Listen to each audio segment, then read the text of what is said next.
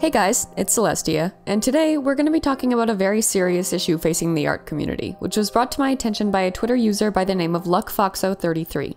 I've been working on this video since they first messaged me, and I appreciate all of your patience this month as I postponed it 3 separate times and put other content on the back burner. I'll be back to my regular upload schedule again after this, but I wanted to make sure that I did as much research as possible given the nature of this topic, and that meant reaching out to multiple sources for interviews and waiting for their responses. I'm still not sure I'm going to be able to do the issue justice in my coverage of it, but I can at least say that I have absolutely done my best to. That in mind, let's just get right into it because there is a lot to get into.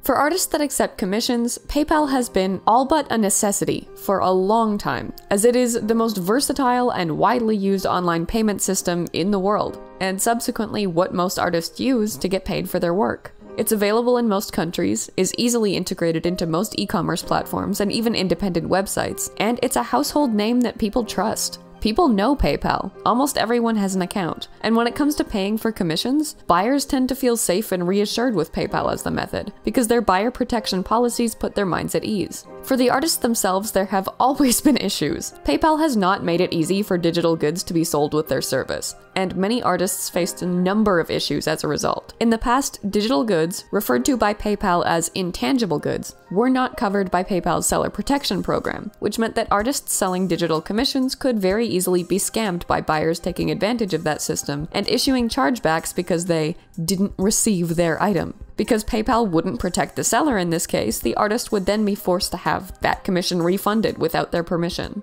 As of March 2022, they now have an updated section to kind of fix this problem. They amended the original stipulation that protected goods had to be physical and shippable to now also protect goods that meet the intangible goods additional requirements, which are deliberately vague and effectively come down to you have to prove to PayPal that you delivered what you sold, and even then, it's up to PayPal's discretion as to whether or not they want to deem it eligible and protect your rights on a case-by-case basis, which is hardly reassuring.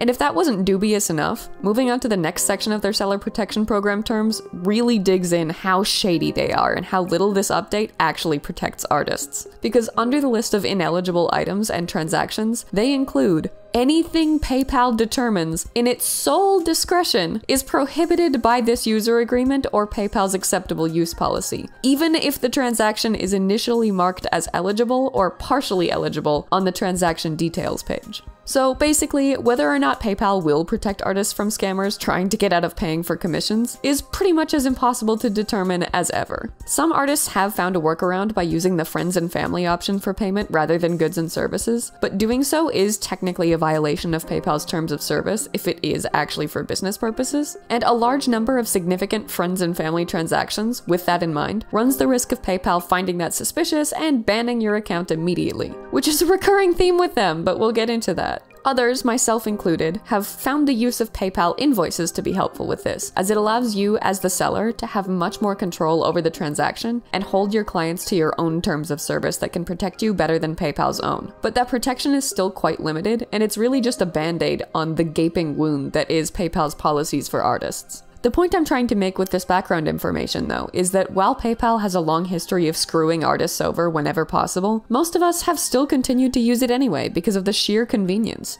But as LuckFoxo33 brought to my attention, things have gotten much, much worse. And artists everywhere are no longer facing the question of whether or not they should keep using PayPal despite those problems. They're being told that whether they want to or not, they can't. And they can't have their PayPal balance back either.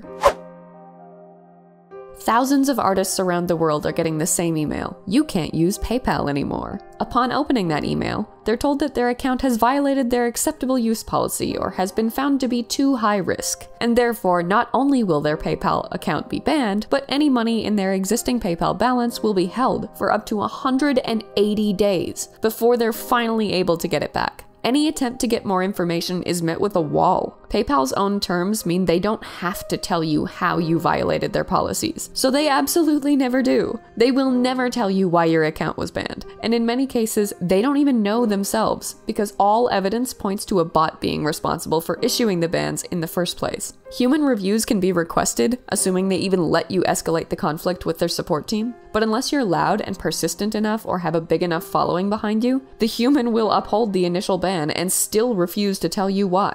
If you are lucky and relentless enough to get your account reinstated as a result of this process, they still won't tell you why you were banned in the first place, and you'll simply receive the vaguest possible email informing you that the ban was lifted. And what happens if you wait the 180 days? Well, for a lot of artists, PayPal simply seizes the money in your balance anyway to allegedly cover the damages for their user agreement violations or the cost of the investigation into their account. That's right, some artists have ended up waiting half a year for money that they need to run their business and live, only to have it stolen by PayPal anyway, with as little explanation as they received for the ban in the first place. LuckFoxo33, after having their account banned and their funds held, decided to do something about it. They made a Twitter thread to not only detail their experience, but also to provide a platform for other artists with similar ones to share them and bring attention to the problem. This thread, as well as their update thread, will be linked in the description for you guys to go check out yourselves. But it went viral, and it received massive amounts of engagement and attention. It revealed in no uncertain terms that they were not the only artists dealing with this. There were thousands out there in the exact same position, helpless and held financially hostage by PayPal's shady business practices and policies.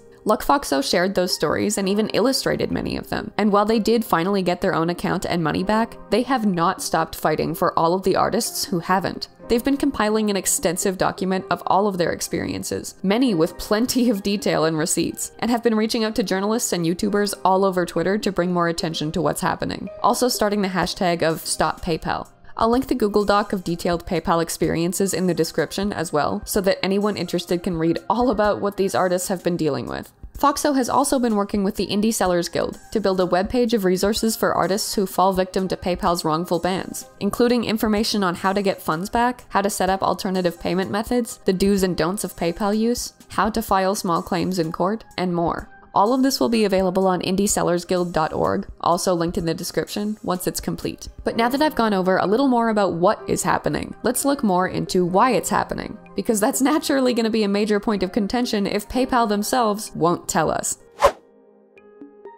I did reach out to PayPal for a comment on this, to which PayPal support on Twitter thoughtfully and eloquently replied, "I'm really sorry to know that without reason and having people money held up to 180 days. We can only assist account holders and inform them to reach us with their email address registered to the PayPal account, and we can assist accordingly." So clearly an automated response, or at least I hope it was, because Jesus. I asked again to speak to a real person and request an interview, and was put in contact with their press team via email. And after all of that, the only response they were willing to give me was as follows. "Thank you for reaching out to us. While we cannot provide specific customer account information per company policy, we review each account closely and on an individual basis, based on our long-standing acceptable use policy. Holds or other actions applied to PayPal accounts may be based on the management of risk. When this occurs, we look into the matter and take whatever action is deemed appropriate. Our dedicated customer service team is always available to help customers with their questions."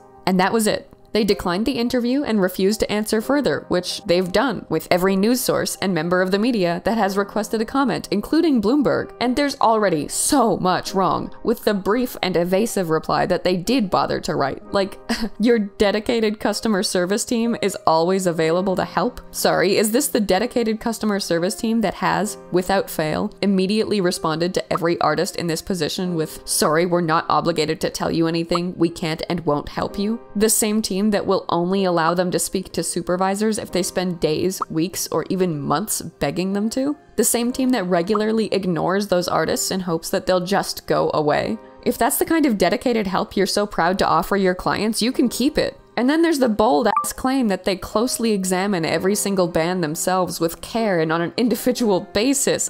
LuckFoxo was told outright that they were banned wrongfully by an AI, and they are far from the only one. You're telling me you thoroughly investigate every ban yourselves while thousands of artists are being banned by bots, and the hundreds who actually get their accounts back are being told they were simply banned by mistake? This coming from the same company that when Duduri Art asked them to check how they violated PayPal's terms, they told them, I would have to go through every single transaction, so no. You know what? Okay, I'm not surprised. It's the same company that also told Duduri Art, we at PayPal don't make mistakes. If you got banned, then you clearly did something wrong. While in the same breath, was probably sending out hundreds of emails reinstating accounts that their bots banned by mistake. All of that is, effectively, to say that the best explanation that I got from PayPal was the same crock of shit they've been serving to everyone who asks them why this is happening. So instead of relying on them, I looked into it myself. And what I learned can be broken down into two very different categories: why PayPal is banning these artists, and why PayPal is holding their funds for 180 days. You would think that those would be the same, but they're not. So let's start with the first one. By now, we've effectively established that actual human PayPal staff are not responsible for these bans, but rather their AI. Obviously, the larger problem here is that whether or not an artist's livelihood and financial stability is at risk should not be in the hands of an AI to begin with, and at most, it should be used to flag their account for human review. But if we can't stop them from allowing that unbelievable carelessness, we can at least examine the AI that they're using a little more closely. We naturally can't look at that algorithm ourselves, especially since PayPal only admits to using it like 10% of the time, but we can certainly look more closely at the things that many banned accounts have in common to establish some form of educated guess at the criteria that the algorithm considers.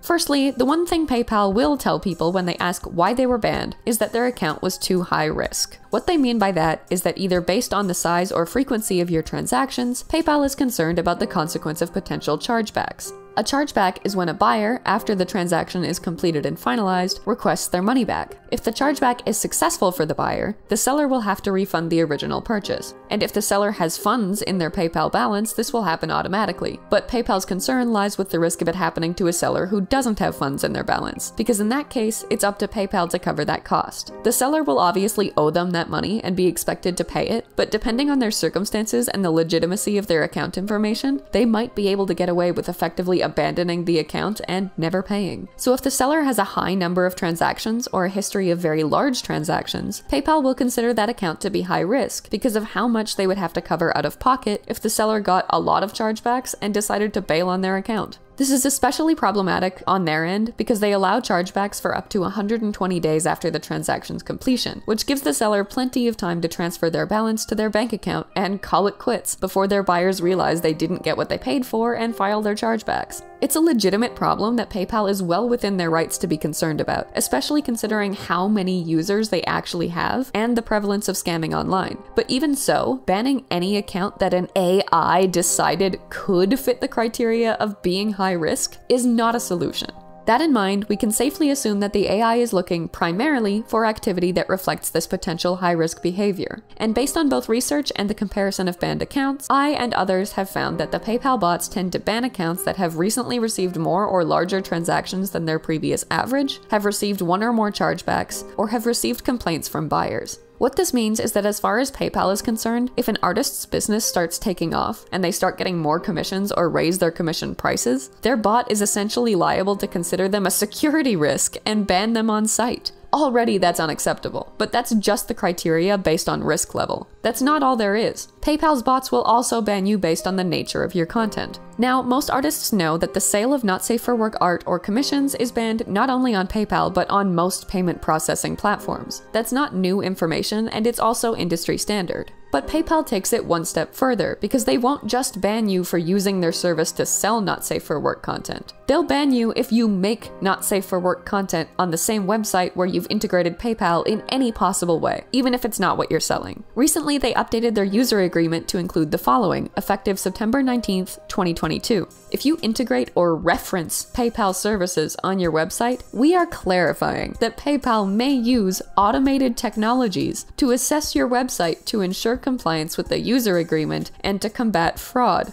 So what does this mean? It means if you so much as reference PayPal on the same website where you also have your not safe for work art posted, they can ban you. And not only that, they're openly using bots to make that assessment, which means we could easily be back in the Tumblr era of automated art policing, where a bot will decide that any image with a skin tone is explicit, no matter what's in it. But instead of having a post hidden and immediately approved by a human when appealed with no further consequence, artists now have to worry about having their entire PayPal account banned and their funds held, even if their site doesn't actually contain any not safe for work at all. Those are the most significant reasons that PayPal appears to be arbitrarily and wrongfully banning artists, but I'm sure there are many more false red flags that their bots are using to justify these horrendous actions that we just don't and can't know. Rather than dwelling on the fact that we're going to be indefinitely in the dark about it, let's move on to the next part: why PayPal is holding their funds for so long, or sometimes permanently seizing them altogether. Like I said, you would think that the reasons that these funds are held would be the same as the reasons for the bans in the first place, and on the surface, they seem to be. PayPal claims that this hold is to prevent loss on their end in the event of chargebacks, reinforcing their prior assertions that risk prevention is their primary concern. Although, as a side point, it's interesting to note that buyers can only issue chargebacks for up to 120 days after a transaction, and PayPal is holding funds for 180 days, over a full month longer than necessary. But regardless, while that's consistently their default explanation given to everyone, they refuse to give any further information as to why the funds are being held in cases where the accounts were not banned for being wrongfully deemed high risk, but were rather banned for alleged acceptable use policy violations. And when artists press further to try to get that information, PayPal claims they have no obligation to tell anyone why their funds are being held, and have gone so far as to tell account holders that if they want any basic information about their money or their account at all, they have to get a subpoena. But upon further investigation, it turns out there's a much more likely reason that PayPal is so adamant about keeping this money for such a ridiculously long time. They're using it. As it turns out, the money held in your PayPal balance isn't actually just sitting there. PayPal is actively investing it in stocks and bonds, so that by the time you do take it out or spend it, they've already used your money to make a profit of their own. This practice is explicitly stated and defended by their user agreement, which says the following: PayPal combines your PayPal balance with the PayPal balances of other PayPal customers and invests those funds into liquid investments in accordance with state money transmitter laws. PayPal owns the interest or other earnings on those investments. So with that context in mind, there's suddenly much less mystery surrounding why they want to keep this money for as long as possible. Normally, PayPal users can use their balances at their discretion with no holds or restrictions, which would presumably make this practice of theirs a little less efficient. But if they can look at an account with a large balance and say they can't touch this for half a year, with their policies thoroughly backing them up, they're gonna do it, because that is, as far as they're concerned, a lucrative business endeavor. For example, if they put $10,000 into a GIC, or Guaranteed Investment Certificate, which is the lowest possible risk investment, for 6 months, they would make anywhere from $100 to $200 just by letting that money sit there. And I'm confident that they're investing in riskier avenues, so the yield would, in all likelihood, be much higher. It benefits them in every possible way to keep your money for as long as possible, and that's assuming you ever get it back. Now let's talk about how they feel justified in defending taking it all for themselves even after the 180-day hold. In this section, there's very little to talk about for now. The permanent seizure of frozen funds is something I'll be discussing in more detail later on based on the interview I conducted.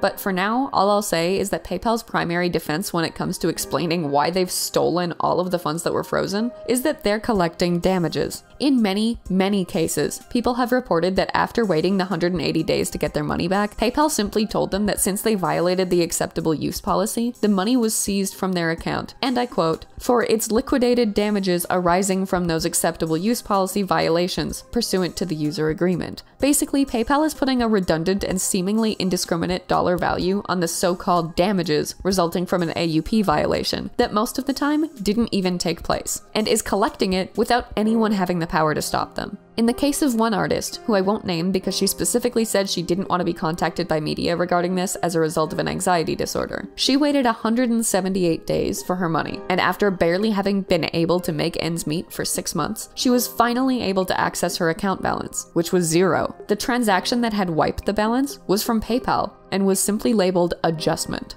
And when she contacted support to get more information, she was told that all banned accounts could be held liable for $1,500 in damages per violation, while still being told that they couldn't, or wouldn't, really, even tell her what that violation even was. She was then told to be happy that they weren't suing her for more because her balance was $778, which did not meet the maximum that they could apparently seize. As she says at the end of her segment, that $778 may have only been half of their maddeningly vague damages, but it was most of a month's income for me. And the inability to use the platform with a monopoly on quick and easy international money transfers has had a lasting effect on my business. But we're 7 pages into this script and many weeks into my research for it, and I'm still not able to use any of what I've learned to offer any solutions. As it stands, PayPal is seemingly within their user-agreed terms to keep abusing artists like this. And while I can tell you how to try to keep yourself safe on their platform and try to take action against them, that seems to be all I can currently do.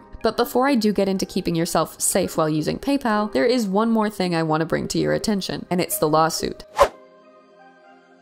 Unfortunately for PayPal, they happened to screw over enough high-profile account holders to be hit with a lawsuit as a result. Not their first one either, although the earlier instance I'm personally aware of that took place in Canada was due to hidden conversion fees, and that was settled. Still, a history of legal controversy is not something that sparks confidence in their platform, and the class action suit currently spearheaded by Lena Evans is further evidence of that. The plaintiffs involved here, just like the artists mentioned thus far, had their accounts inexplicably banned and their funds held. But in their cases, these weren't small businesses, they were big. Now, to be clear, I strongly believe that small businesses should have the same rights as they do. But in terms of social status and ability to reach media, they don't. Which is why the thousands of artists aren't being heard despite dealing with similar issues. Regardless, because these plaintiffs are larger, their losses are too. As it turns out, the amount that PayPal claims it can legally seize from an account is not limited to $1,500, which for anyone that's as poor as I am is already a huge amount. One person had roughly $27,000 taken from her account without reason. One had $42,000 taken from her account for dubious and vague reasons, and one had $172,000 taken from his account with absolutely no explanation. As a result of this, they've partnered with the Ben Simonian law firm in Beverly Hills, California, and they're not letting PayPal get away with it. They're fighting them with everything they've got, and they're not fighting just for themselves. Anyone who has experienced a similar issue is encouraged to submit their experience via the intake form on their website, linked in the description, and this firm will fight for their rights to get their money back. So for any artist listening to this that has fallen victim to PayPal's awful actions, go check them out. You might have someone fighting for your rights after all, no matter how large and insurmountable your enemy here might seem to be. Anyway, I was left with a lot of questions after my initial research into this topic, largely about legal technicalities that I had no way of verifying one way or the other. So instead of just ignoring them and moving on with the video, I instead decided to contact the Ben Simonian law firm themselves, who were very receptive and helpful, to the point that, like, if you guys have legal questions about what's going on with this, I would strongly recommend that you just ask them about it, because they care enough to answer, at least in my experience, which is not something I experienced with any other intended interviewee. Do be aware that they are very busy though, and please be patient with them in terms of time frame. I emailed and messaged them relentlessly, like the annoying journalist in Outlast, and they were kind enough to forward my questions to their head attorney, who will be voiced by me and also responded to by me since I don't have friends. I said, PayPal claims that they're completely within their rights to suspend/limit/ban accounts without disclosing the reason why, and that by agreeing to their policies by using their service, you're accepting the risk of your account being banned and your money being held for up to 180 days. Are they actually legally allowed to do this? They replied, the issue is not if they are allowed to do this, but rather how they go about it. Liquidated damages clauses are not illegal per se. However, they have to be in direct relationship with the loss that the other party may suffer. A random amount of $2,500 per violation does not seem to coincide with any actual damages or loss for their alleged costs to investigate. We have seen amounts in excess of $170,000 confiscated without PayPal so much as providing a report of the alleged violations and wrongdoing.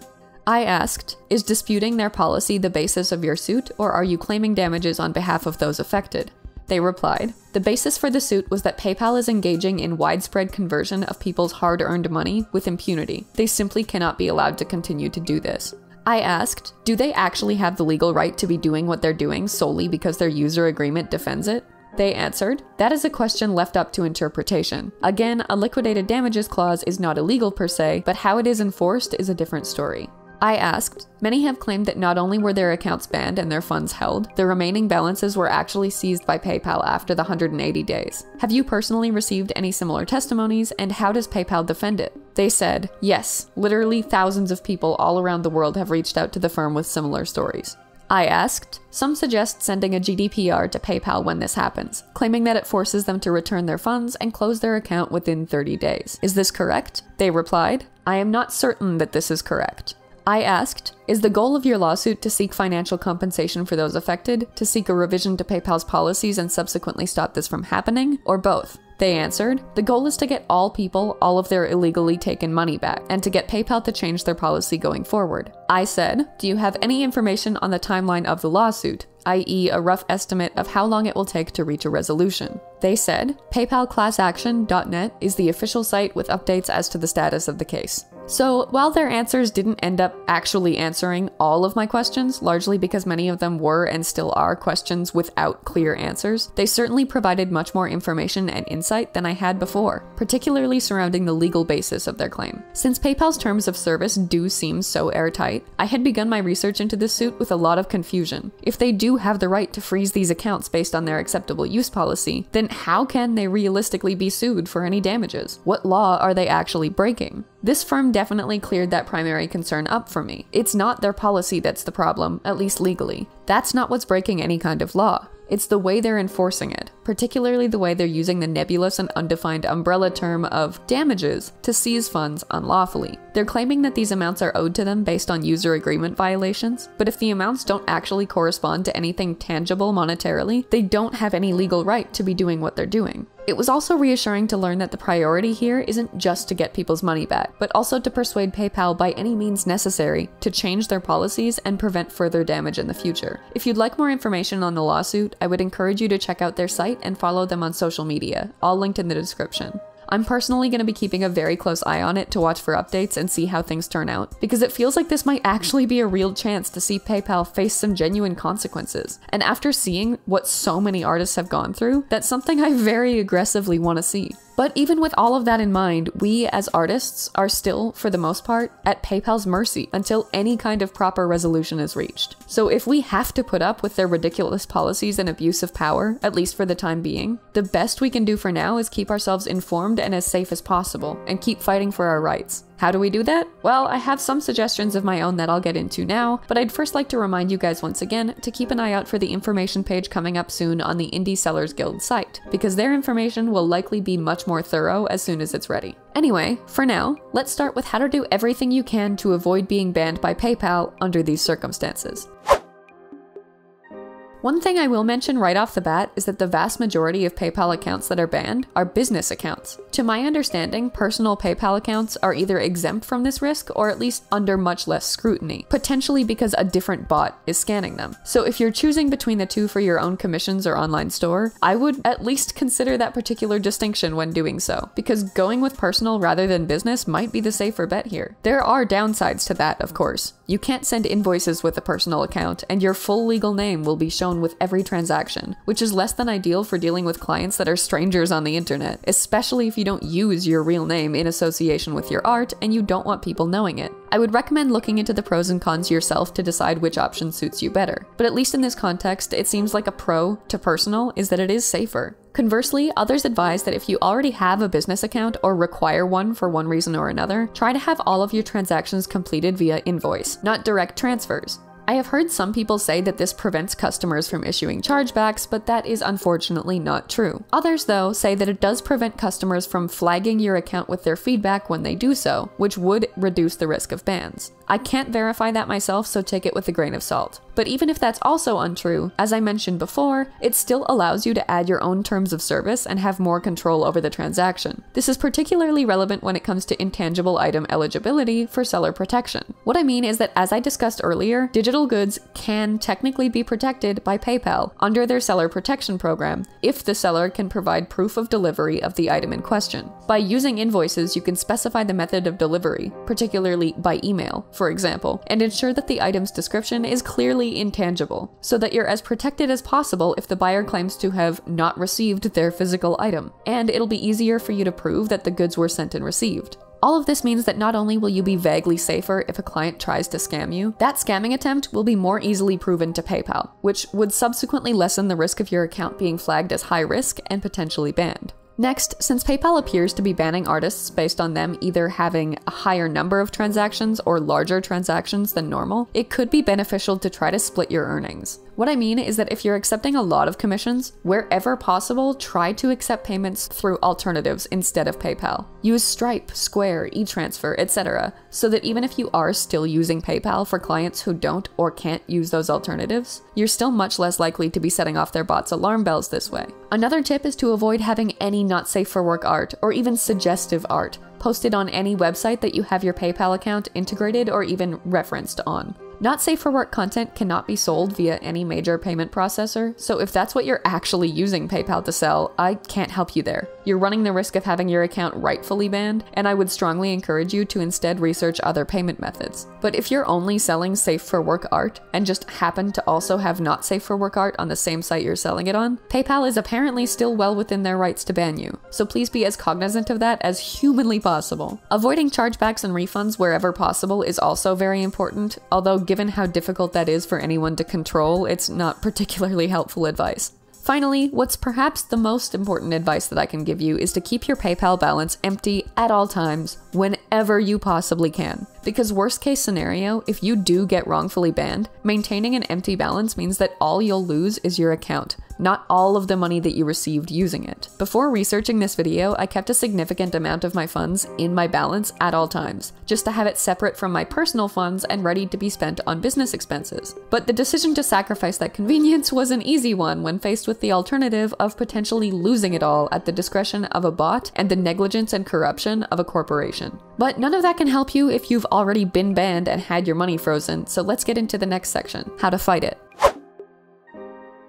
Unfortunately, if you've already fallen victim to this ridiculously abhorrent power abuse, there's not much you can do but keep contacting them. Don't let them shut you down or talk over you. Keep messaging them and emailing them and calling them, and don't let yourself be ignored or dismissed. Push to speak to a supervisor whenever possible. The artists that I've seen find the most success getting their accounts restored are the ones who fought back so hard and so relentlessly that management had no choice but to look into the issue themselves just to get them to shut up. It doesn't always work, but it can't hurt. I would also encourage you to reach out to both the Bensamokin Law Firm and LuckFoxo33, as the former may be able to help you get your money back, and the latter will help you share your experience and connect you with resources that could help you. Again, the information for both are in the description. Finally, you could also try sending PayPal a GDPR request. A GDPR request, or a General Data Protection Regulation request, is a relatively complicated thing in and of itself, and I'll include a basic explanation of it in the description, because I'll only actually be discussing it in terms of how it affects this particular issue, which is the tip of the iceberg, really.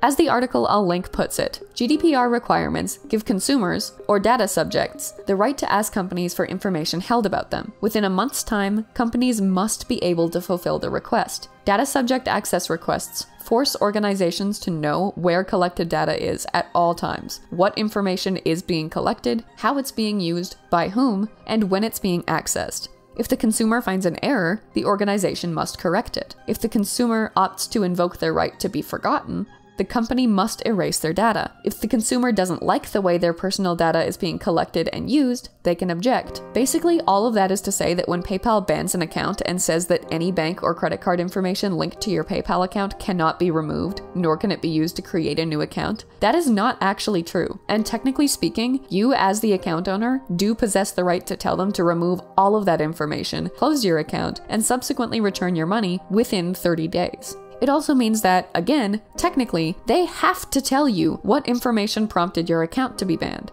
I have read accounts from people who have said that this did not work for them, and as you might recall, the Bensamokin firm's representative also said that they cannot confirm whether or not it would work. So I can't tell you for certain that it's in any way a surefire method, but it's still worth a shot, especially alongside the fight you put up against them through other correspondence. PayPal clearly doesn't care about making things right for you, but it does care about shutting you up if you're making enough noise. And even if a GDPR request isn't a confirmed method that works on its own, it is a way to make yourself even louder. In conclusion, PayPal is not a safe platform for people to use, much less artists, who have been historically even more victimized by their shitty business practices than other groups. The more I learn about what they do behind closed doors, the more disgusted I am by it, and the farther I want to stay away from the platform myself. But that's so hard to do given the undeniable monopoly that they have over payment processing, and it's not like you can make money from art without processing payments. Personally, I'm going to be doing as much of my business as possible with alternative services from now on, and using PayPal as nothing more than a backup, and I would strongly encourage you guys to do the same. Whether you're like me and just want to avoid both supporting them and risking their wrath, or you've been banned and you have to, here are some alternative platforms to consider looking into. Square, Stripe, Venmo, Cash App, Patreon, Ko-fi, Google Pay, Apple Pay, Facebook Pay, Skrill, Zelle, Western Union, Wise, Revolut, Commish.io, Payoneer, Subscribestar, and Etsy. I'm sure there are more than just those, and I'm also sure that those themselves have their share of issues. Most of them aren't even available in Canada, where I live, so I can't try them out. But it is worth researching each of them individually, because everyone has different financial needs, and what I look for in a payment processor is going to be completely different than what you do. So me sitting here and telling you which ones I prefer and use isn't going to be anywhere near as useful as you looking into it yourself.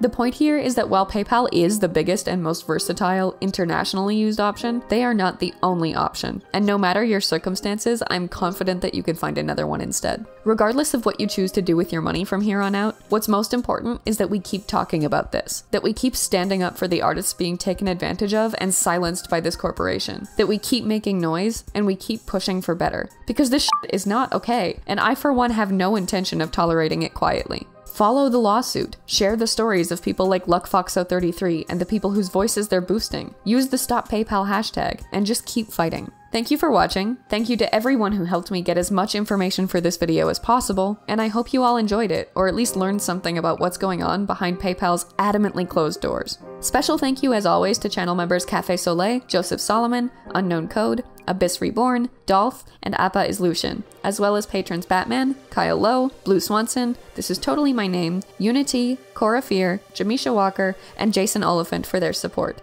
And I'll see you all in my next one.